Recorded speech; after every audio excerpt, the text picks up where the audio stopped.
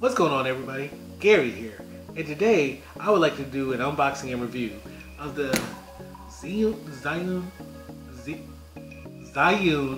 Smooth Q 3-axis stabilizer gimbal.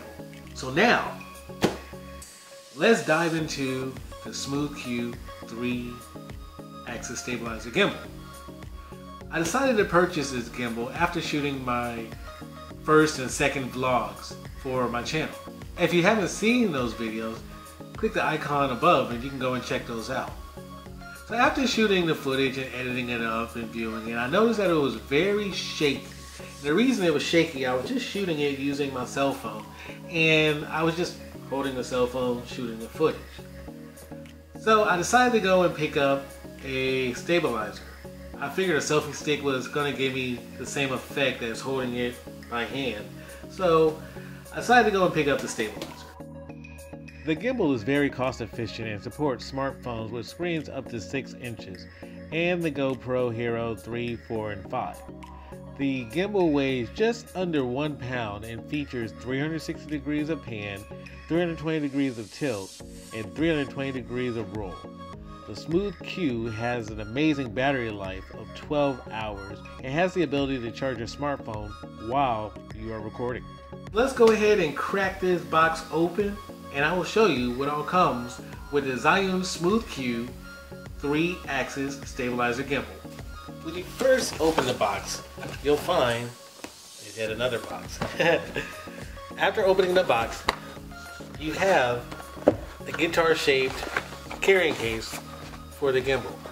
It's soft, squishy to the touch, but it'll protect the gimbal from getting damaged. Nice feel to it. Inside the case you also have a carrying strap so you can carry the gimbal on your shoulder, and you have the USB cable for charging, and then the instruction booklet. So when you open up the carrying case, inside you have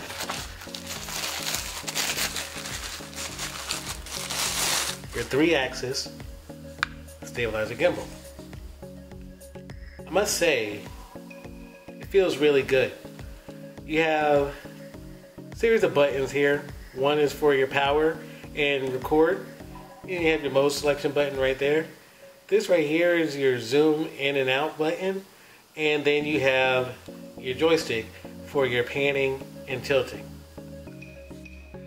So to get set up, the first thing you want to do is you want to take your phone and you want to slide it, excuse me, I'm getting over a cold. You want to slide it into the clamps. Once you have it inside of the clamps, you want to get the arm as level as possible. That is to prevent strain on the motor and cause it, prevent it from malfunctioning or breaking early. So right inside, I don't know if y'all can see that, there's a set screw right here. And what you can do, you loosen this set screw. Once you loosen the set screw, you can slide this arm in or out to get your phone level. Right now it's not level.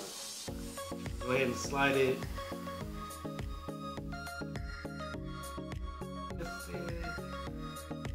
Get as level as you can. I think that's about as good as I'm going to be able to get it. So once you get it level, you tighten the set screw back down, and now this is where the magic happens. Press and hold the power button, and it springs into life. Phone's pretty much staying in position, locked into that area. So this gimbal has 3 modes. Right now, we're in the locking mode. If I press this button one more time, I'm in the pan following mode. We'll pan left and right.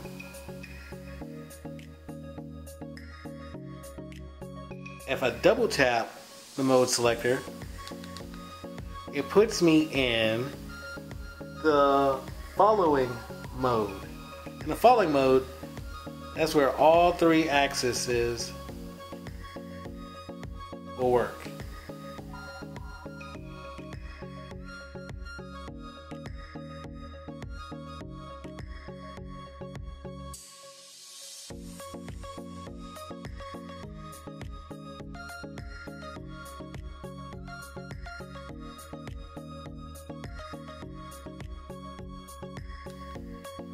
Takes a little bit of playing around to get used to the different modes. But one thing I did find with the Zhiyun app that you can download from the App Store, or if you have an iPhone from iTunes, it shows you what mode you're currently in. So right now, I'm in the lock mode. Press it again. I'm in the follow mode. So I'm going to show you something really cool that you can do with the follow mode. If you press this icon right here, it looks like a little box with a dot in the middle, and draw a box around an object. The phone will follow that object. Want to see it work? Here we go. I just drew a box around the USB cable right there. So watch what happens when I move the cable. The phone actually starts following it. Go ahead and move that back. The only thing I dislike about the follow, sometimes it's not as fluid. It stops to recapture the object.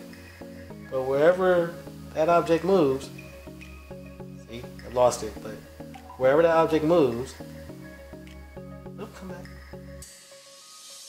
It follows. So another neat feature that this gimbal has the capability of is going into selfie mode. So as we all know, the video quality on the forward-facing camera on a smartphone is a lot better than the selfie cam, or whatever you want to call that, on the smartphone. So what you can do on this gimbal is if you press the mode selector 3 times,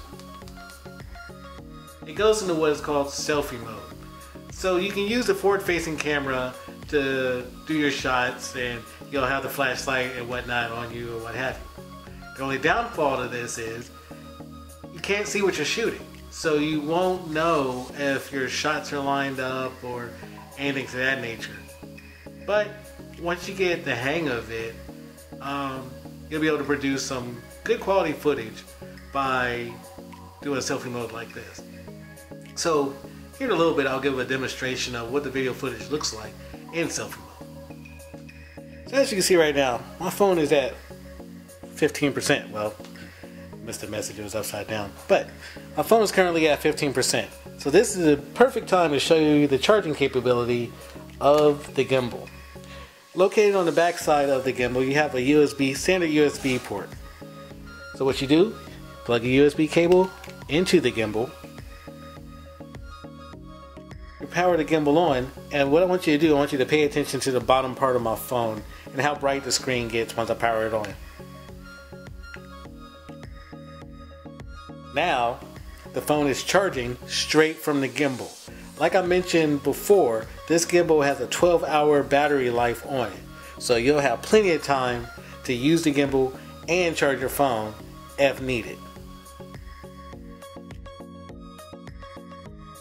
Right now, I'm using the follow mode.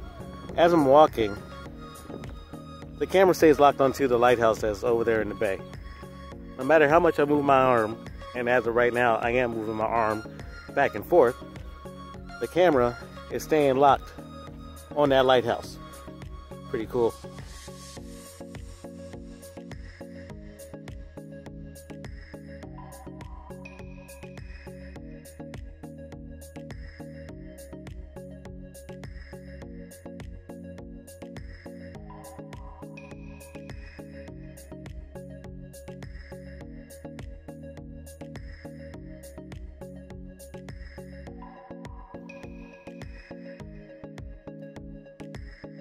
Now I'm going to demonstrate the selfie mode of the gimbal.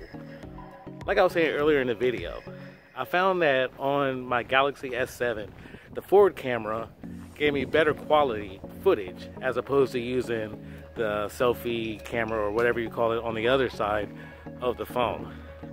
The advantage of having it like this is you can have your flashlight on your face if you're shooting in dark areas. The disadvantage is you can't get a good sight picture to make sure that you're in the shot or what have you. Another thing you may notice as I'm shooting in selfie mode is that my shoulders are going up and down as I'm walking. but the scenery around me is still fairly level, or not shaking for the most part.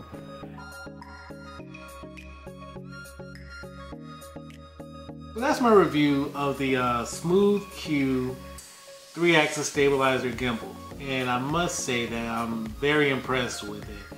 For a starter gimbal for a smartphone, can't beat the price. If you're looking for a good gimbal for your phone, I think this would be the way to go. Keep checking back. Have a good one.